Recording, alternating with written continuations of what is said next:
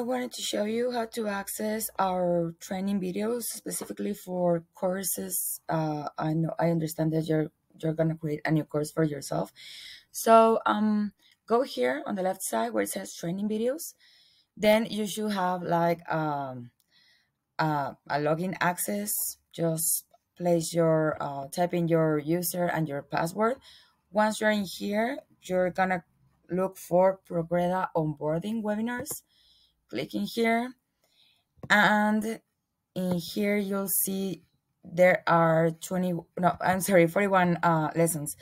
You're gonna go all the way down to the to sites, and here under sites you'll find the 36 memberships, and memberships is the name we use for courses. So take a look into this. Let me know if you have any doubt, and see you soon. Thank you. Bye.